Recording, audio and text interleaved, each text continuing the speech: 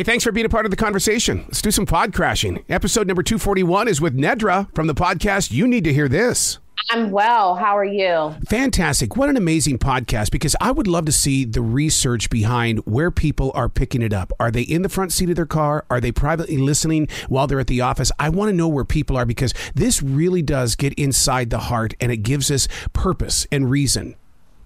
I love that.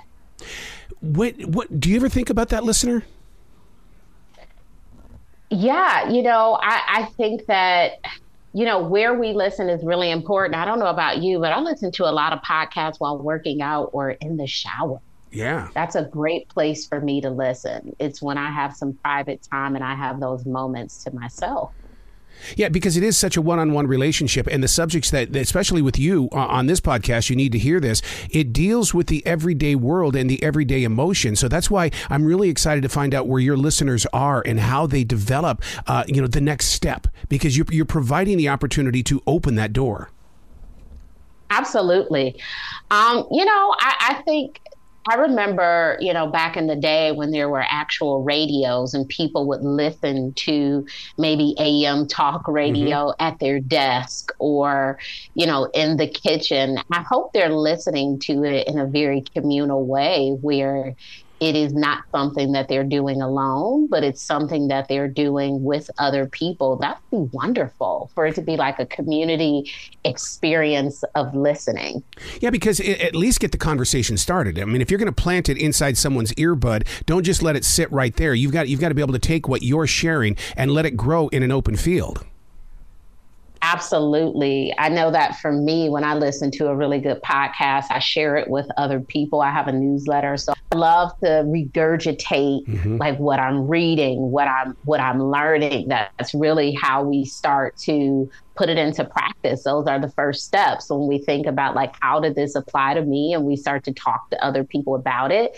That's like keeping that information going. Yeah, because I mean, even on your podcast, You Need to Hear This. One of the things when you say something that moves me, I say it out loud, because we're trained in radio as well as voiceover acting. We have to say it out loud so that it becomes a part of our process. Yeah. Say it out loud or even write it down. Yeah. I am an avid book reader. And one of the things that I like to do after I read a book is just take some notes, because sometimes I'll read something and I'm like, I like that book, but I don't remember why. Yeah. Like I don't even remember what happened. So it's good to have that additional information or reference point. That's what I love about the Kindle. At least I can go in there and I can use a yellow highlighter on the areas that I love. Or either that, or when I'm reading a physical book, then I've got something right there in front of me. I'll mark up a book in a heartbeat. And it's like, I'm so sorry I'm writing on your book, but you're moving me. Now, is the yellow highlighter your favorite? I like yellow or orange. Well, yellow to me is power. Yellow it gives me it, but red also is a good thing. But sometimes red, sends us all back into areas of our life that we don't want to remember. For instance, like when my mother would leave the house, she would always put on red lipstick. So red is a power, but I don't like that. So now, when you sit down to communicate with real people, I mean, these are not, people that have, are experienced in the everyday world. You're sitting down with real people. These people don't know how to be interviewed professionally, but yet you're able to get a story. People want to share. People want to talk. We love being heard. You could go into a conversation with a 5-year-old and they could talk on and on about their favorite cartoon or a toy. And it's that way for many of us. It's interesting. I often wonder if the people that we view as quiet people are the most unheard people, that there has been some recognizing that people don't listen, and so I will be silent. I find that people who are quiet love to talk to certain people, right? They don't talk to everyone. They may not need to hold a conversation in a group, but they are capable of talking, as we all are.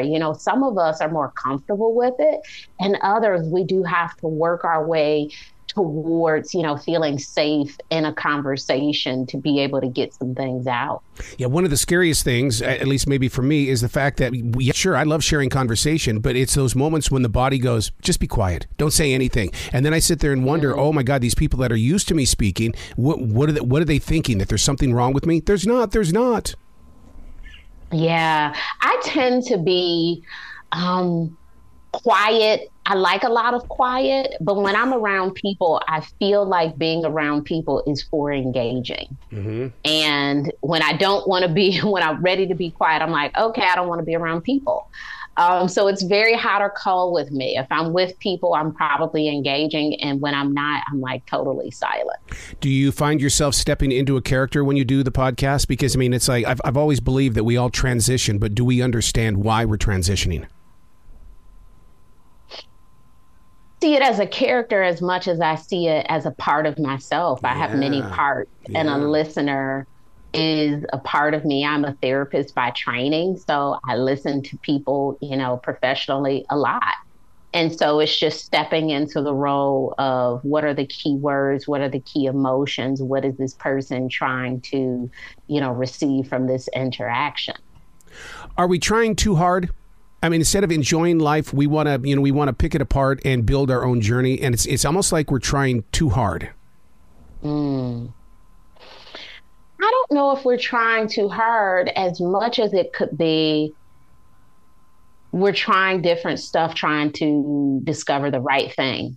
We don't know what the right thing is, but I think that's normal. None of us know what the right thing is. And we're constantly on this journey of figuring it out. What is my favorite yogurt brand? What is my favorite way to, have a morning routine? What is my, what works for me? So I don't know if it's a trying too hard as much as it is a continuous discovering of self. Mm-hmm.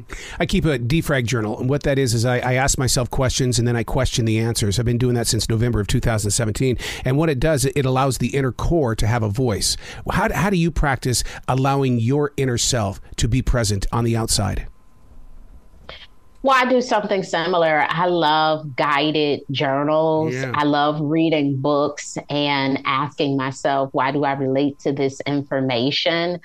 Sometimes as I'm reading, like something will pop into my head that prompts me to journal. So as I am reading, I typically like to have a notebook around so I could just start to journal about whatever is coming up, because as we're reading, as we're watching TV, as we're looking through different information, there's an opportunity for us to be a little self-reflective. Mm-hmm. So I find that to be very helpful, to be open to getting out what I feel, and instead of letting that just being a passing thing. I'll pause a TV show and I'm like journaling for 30 minutes and then I go back to the TV show. I'm like, oh, that was good stuff. I love those little Easter eggs because, I mean, it's almost like, whoa, if I had not done this would not have happened. Therefore, and then I go study it. And then you learn things about it. And it's like, I don't understand why I was here, but man, that felt good. Yeah, it's in that pausing that we really give ourselves the opportunity to learn. We typically are not aware of what we're feeling because we're so used to bypassing it. Yeah. Every time we feel something, you just keep going. You're like, I'm at work. I can't do it right now. I can't feel that right now. I'm doing this. I can't feel it right now. And just giving yourself the opportunity to be with your feelings is such a helpful process for you, for the people in your lives, because the more we know about ourselves, the more we can communicate that in a healthy way to other people. How do you prep for each performance or each show? Because, I mean, it's like you can't go in with your listeners and those that you're speaking with and practice it because you're not going to get the real answer during showtime. So how do you personally prep? Well, I like to give people the opportunity to show me who they are. I find that when you have too much information and you start to form your own thoughts about a situation, it can be really unhelpful, right? Because you go in, and I've had people interview me and they're like, because it's like this. And I'm like, no, that's not what I was thinking. So sometimes it could be really helpful to allow the person to be a guide. Much of being a therapist is just being like an improv artist. One of the things that you talk about, setting boundaries, and that right there can be a tough issue, especially for first marriages, because everybody goes in with their own individualism. They don't understand that it's teamwork, that really it's a business marriage, and that when you start working together as one, then there's harmony. But I love the fact that you put focus on setting those boundaries and understanding why they exist. Yeah, boundaries are really important for your first marriage, your second marriage, your third or eighth marriage, right? Yeah. Maybe if we, work on them intentionally in the first marriage, we'll just have a first marriage. But it's really important that we communicate clearly. And it's really hard because most of us have been taught not to say certain things because it hurts someone's feelings. You have to present a certain way. But having all of those cautious things about us actually keeps us from authentic relationships when we're not able to explore the things that we really want, the things that might be hard for someone else to hear. It can be really damaging. I think about, let's say you're with someone and you don't really like their cooking and you're eating it for 10 years. That is damaging to them and to you. You're having to suffer through terrible dinners. And here they are thinking they're award-winning chefs because no one has said anything.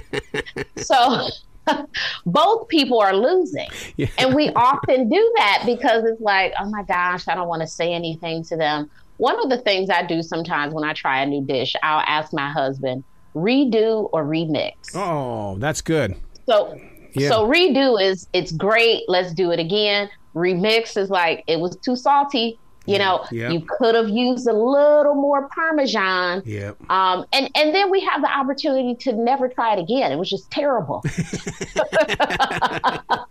Oh, you've got to come back to this show anytime in the future. The door is always going to be open for you. Thank you. You be brilliant today, okay? You as well. Have a good day.